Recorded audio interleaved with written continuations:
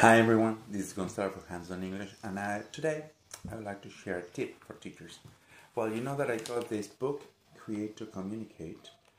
It's one of the materials available online by the Department of State of the United States of America, and you can download it for free. It's there in the PDF.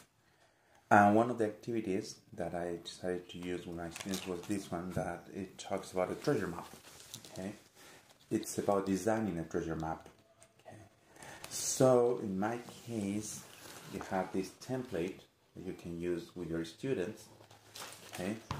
So students can draw their own treasure map. They can give instructions or directions on how to get to the treasure on the map. And also they can write a little legend there where they can describe what the treasure is about. If it's gold pieces or if it's something that it's really valuable, okay, for them. So on this little video I will show you some of the productions of my students.